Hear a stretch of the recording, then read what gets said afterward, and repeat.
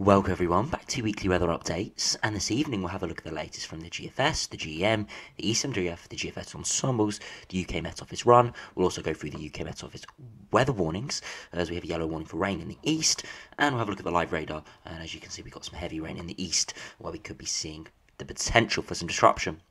We'll also have a look at the GM run, which has come out with a pretty much direct northerly, and we could be seeing the first hints of winter if that sort of pattern came off in the 7 to 10 day time frame. We'll have a look at that in more detail and the potential of seeing some very cold conditions, at least for this time of year, especially in the north. So do stay tuned for that towards the middle of the video.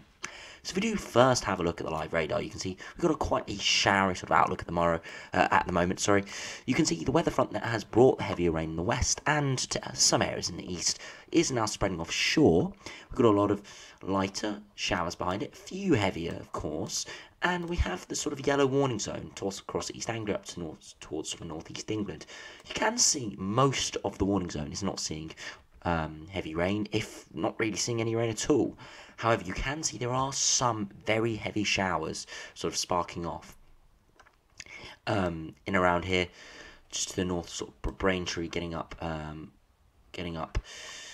into sort of East Anglia area, and they do look like in sort of the forecast they're going to be pretty stationary, so we could be seeing a lot of rain falling in a short period of time across these areas over the course of this afternoon. We could see the other rain around here pep up as well, and that is what's forecast. However, looking at the live radar, I would say maybe the forecast is overdone it a little bit, but we'll have to keep an eye out over the course of the next few hours. So if you are in East Anglia, maybe even Essex as well, and down into Kent, do keep an eye out on the radar, as these heavy showers could be very slow moving and could bring a lot of rain in a short period of time, giving some potential disruptions.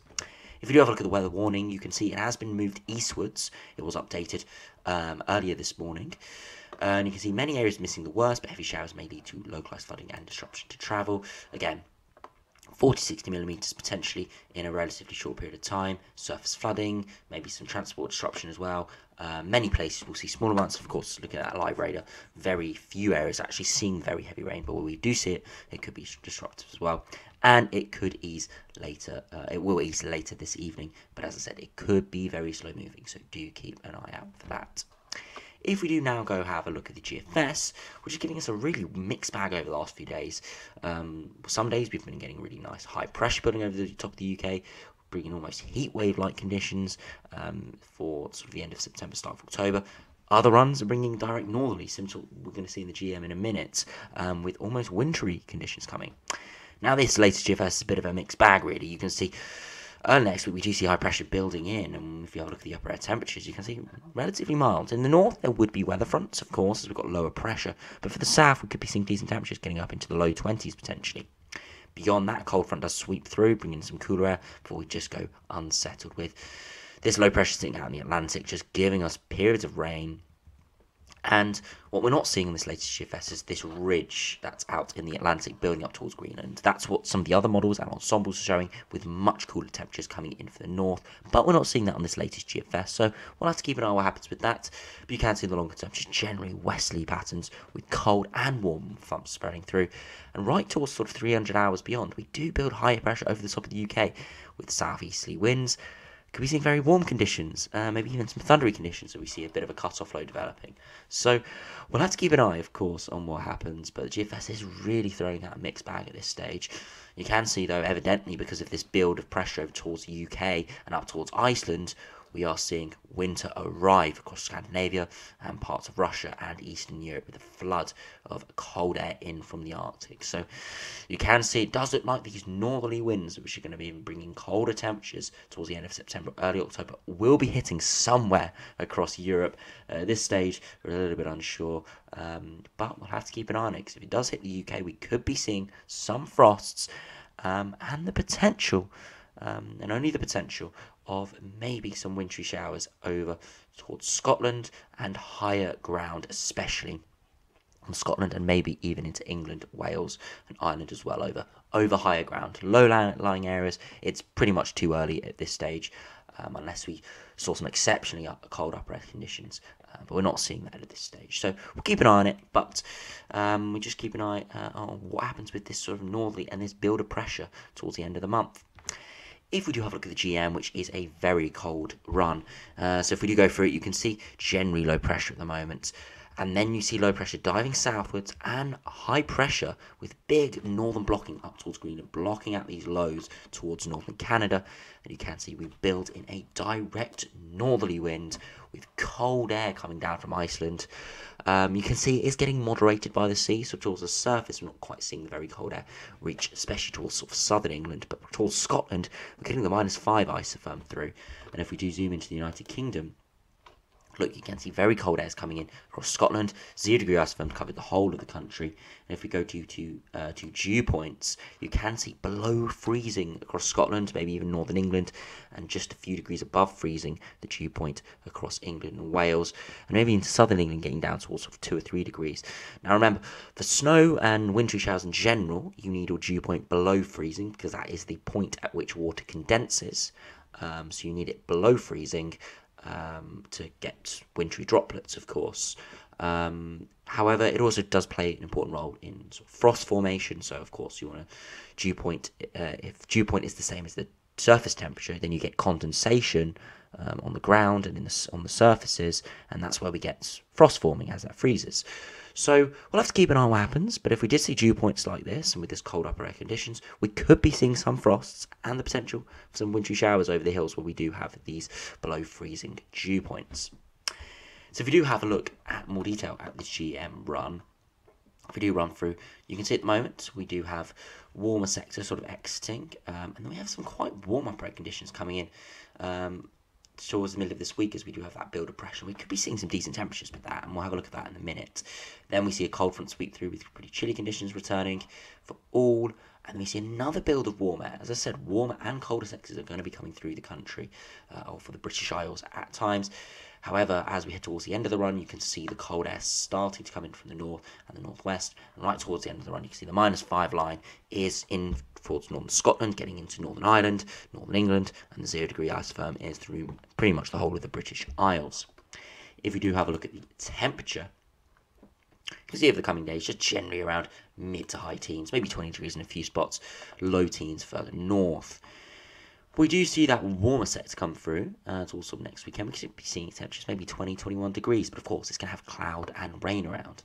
However, as we head right towards the end of the run, you can see by Tuesday the 28th, chilly conditions in the north, 5 or 6 degrees across the Scottish mountains, many areas of England, Wales, into Ireland as well, Northern Ireland and Southern Ireland, are going to be seeing temperatures struggling around 10 degrees. Maybe in the far south we could see 13, 14 degrees as the cold air hasn't quite reached there. And overnight, Wednesday the 29th, you can see temperatures dropping down into the mid-single digits, if not getting colder than that. Across Scotland, we could be seeing 1, 2 degrees, feeling really, really chilly, and even across northern England, into parts of the northwest, 2, 3, 4 degrees, and of course, in sort of frost hollows, it could drop colder than that, and we could be seeing frosts, or maybe even some wintry showers over northern hills. So we'll have to keep an eye on what happens with this, but could be a little chilly setup coming up here. But again, it is subject to change, as you saw by the GFS run. It all depends on where that high pressure does build up northwards. If we do have a look at the ECMWF, just to finish up, you can see we do have a lot of low pressure pushing in over the coming days. And then right towards the end of the run, we have a similar pattern to the GM, where we do see a ridge of high pressure up towards Greenland, but it doesn't quite make it all the way, so it does topple, and we do pull in, it just sort of topples over, and we do pin low pressure again. You can see there is some colder air there, but it's not nowhere near as cold as the GM does go. So still chilly, but nothing near as cold as the GM. If we do have a look at the latest from the GFS Ensembles from the 6 o'clock run, you can see over the next sort of week or so, it's going to be really up and down temperatures. Pretty typical of a zonal westerly flow with a lot of warmer sectors and cooler sectors. You can see for London in the southeast, it's going to be variable rainfall.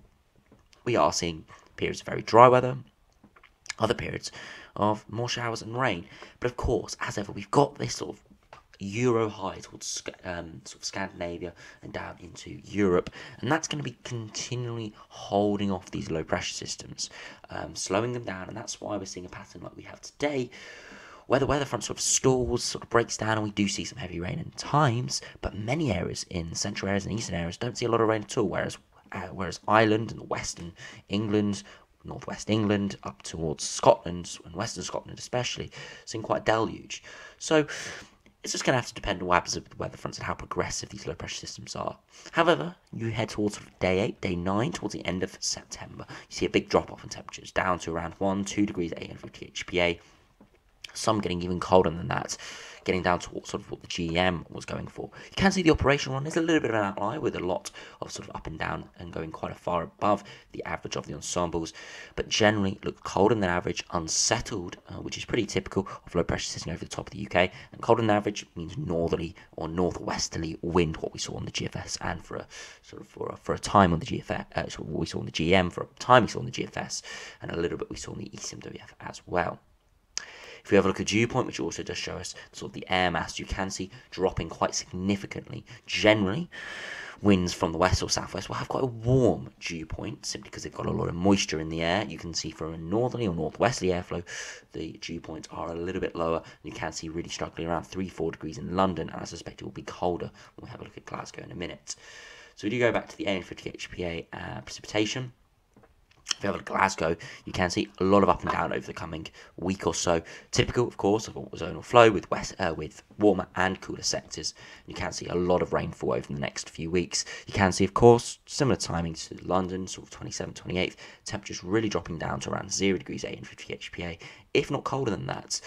You can see, again, GFS Operational is a bit of an outlier, and again, cold north to northwesterly winds. If you have a look at the dew point, you can see once again, dew point is dropping after the next sort of week or so to around sort of 2, 3, 4 degrees, and some of the ensembles are even going quite sustained below freezing, like this ensemble member here, ensemble number 29, which is very, very cold for the first week of October. So we'll have to keep an eye on what happens.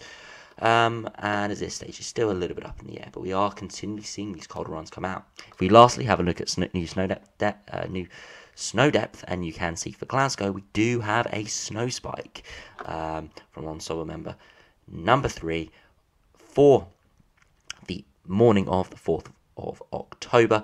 Now, it is about 0.2 centimeters, so it's literally light showers. However, it's still showing us that there is the potential, especially over higher ground, of seeing maybe some snow towards the end of September, early October. And it's just something we need to keep up to date with. If we finally go through the UK Met Office run, just have a look at what we're going to see over the next 5 days. You can see the heavy rain spreading in the east at the moment, sort of pepping up over the course of this afternoon and evening, but really fading away overnight. And then we do have more showers spreading in. Tomorrow doesn't look too bad, to be honest, but a few showers around in the west. And then we see another weather front approach for Tuesday evening into Wednesday, again fizzling out as it heads eastwards. And then we again just see more heavier rain and weather front spreading in from the northwest to the southeast. And you see a lot of showers around with this sort of polar maritime sectors coming in for the UK. If we do also finally have a look at the max temperatures, see this afternoon we saw temperatures getting up to around 18-19 degrees, fairly pleasant in the sunshine. However, as you see the rain, it's going to feel pretty chilly, of course. By Monday afternoon, again, maybe temperatures 20-21 degrees in a few spots, but where we have showers, of course, it's going to be cooler, and of course with some cloud as well. By Tuesday afternoon, maybe 20-21 degrees, in fact, feeling pretty pleasant across England and Wales. Of course, we have that higher pressure building in, and we do have some warmer upper air temperatures, which would give, in the summer, probably temperatures up into the mid to high 20s. But of course, sun strength is diminishing, getting longer nights, so it doesn't mean we don't keep that heat around for, as much. By Wednesday afternoon, you can see temperatures 20-21 degrees potentially in the south once again, but cooler into the north. By Thursday afternoon, you can see temperatures once again, maybe 16-17 degrees in the far south, but feeling colder in from the north. And finally, by the right towards the end of the run, towards the 24th of September, you can see quite chilly overnight temperatures. So we do have cooler air coming in from the northwest. You can see mid to high single digits for many areas, maybe a tad colder across northern Scotland. So anyway, thanks for watching. Hope you enjoyed. Make sure you go out and enjoy the warmer weather we may have, especially in England over the coming days. Do go out and enjoy it, because we could be seeing, of course, maybe some real autumnal and even maybe some hints of winter coming. So thanks for watching. Hope you enjoyed. Subscribing you, and I'll see you again for another video soon.